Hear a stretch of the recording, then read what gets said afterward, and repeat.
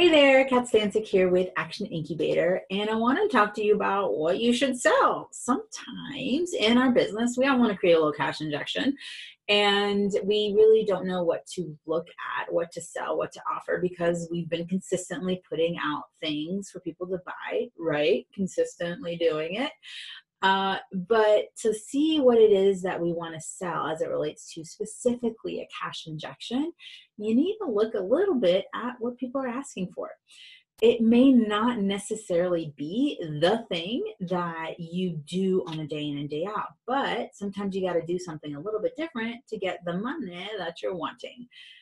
So what are they talking about? What are people saying that, oh God, I wish I could get XYZ?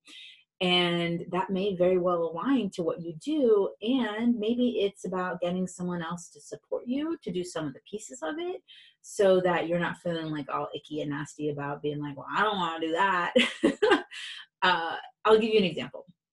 I had a client, Jasper, who was super successful and stuff happened in life as it does, and her business, right? And it's a word. And she needed help to kind of get going again. And the problem is sometimes when you have a train, right, it's that it gets hard to get it started. And then once you get started, then and it's a smooth process and you like that. And it's a really cute move.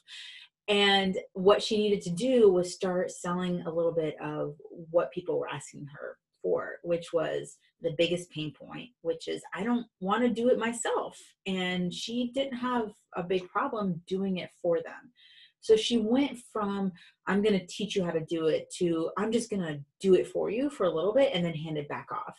And that changed how she started doing business because her ideal clients were so busy that they didn't have the time to do it for themselves. So she took on the work for them and they were willing to pay a premium for it because it was kind of a done with you, done for you, a little bit more on the done for you model of things.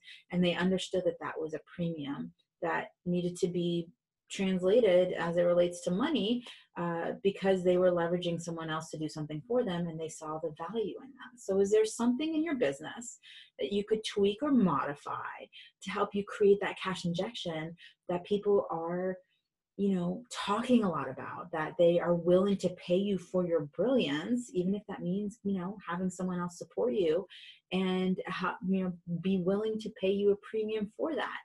And the thing is that you can position that initial offer so that you could provide continued support so that they can maintain. They've already built the low, like, and trust. You've been able to deliver. They have the confidence in you. So people don't necessarily want to change because that's painful to onboard someone new so that it creates a long lasting relationship. So you just look at maybe it's a little short-term pain for a long-term gain. And let me know if there's anything that pops up that you want to talk about, or what is it that you're offering people right now so that you can create a cash injection. Let me know in the comments. You never know who's looking for some help.